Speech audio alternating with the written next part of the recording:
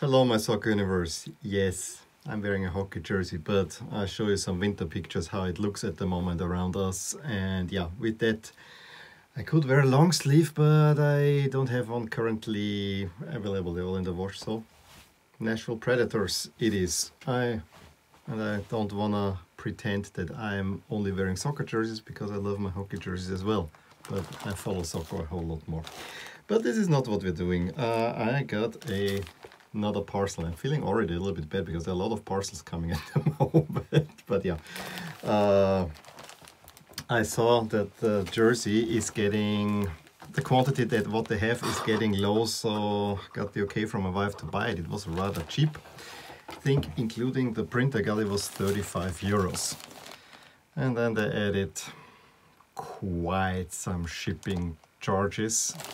And yeah, the total is, I think, the shipping charges, I think, were added 40 bucks or something like that in addition.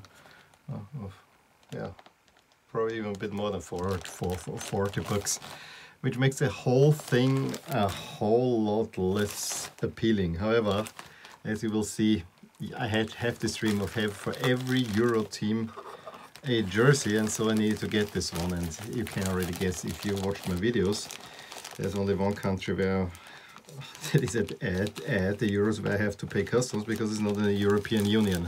You can take a guess right now. Let's open it up. DHL Express. I mean, I ordered it this Monday and it's now Friday and it arrived really fast. The video will post on Saturday in the morning. So I'm quite happy with that part.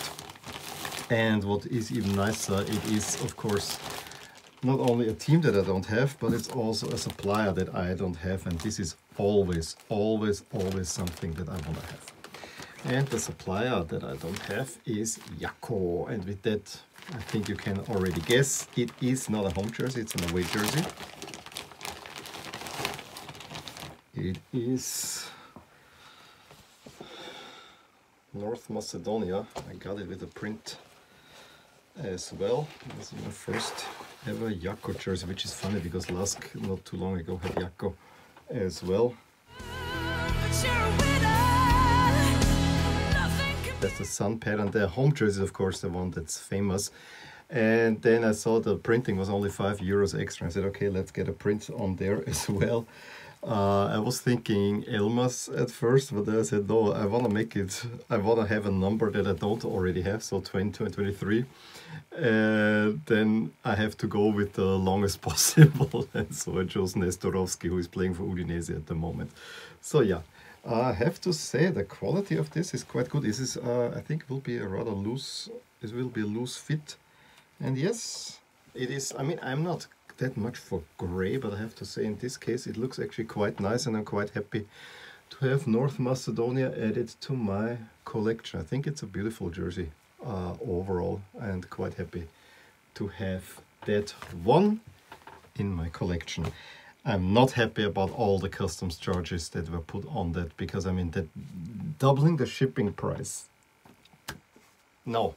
I mean, and I mean, then the price of the jersey really becomes like a regular jersey. Yeah, you never cease learning new things. So yeah, the next time, I don't think I would have gotten it any other way.